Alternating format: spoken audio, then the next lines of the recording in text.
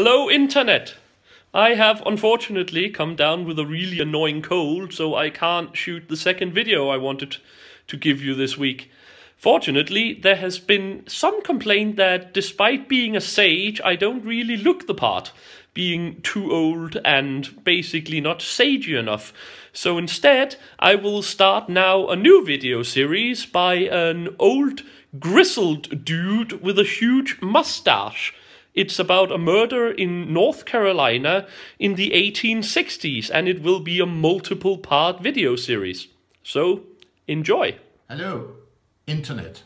I am the sage. No, I'm not. I'm much older and much wilder than the sage. Actually, I'm his father, so you can call me Dad.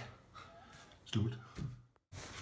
In 1958, the Kingston Trio had a great hit with a number called The Ballad of Tom Dooley, a number allegedly written by a man called Thomas Land. This is wrong, of course.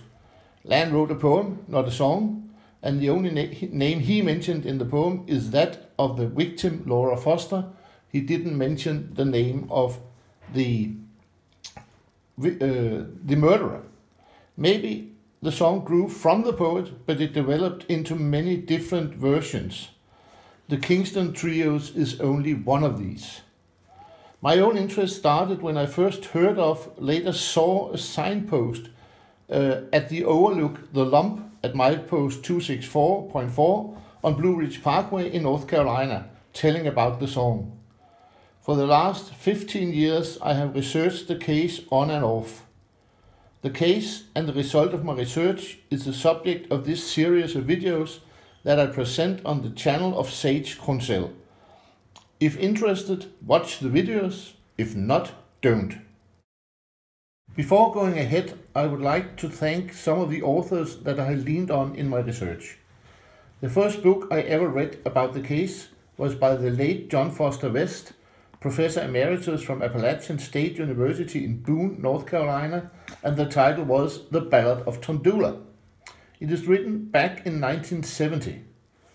20 years later, John Foster West wrote a new book, Lift Up Your Head, Tom Dooley. This book was partly a resume of his first book, but written in a fashion more readable to an audience not too well founded in the Tom Dooley lore. The most interesting book is probably the book written by Charlotte Corbin Barnes, The Tom Dooley Files.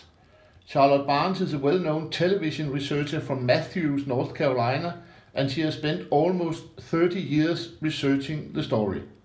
The book's about this research and what she found out.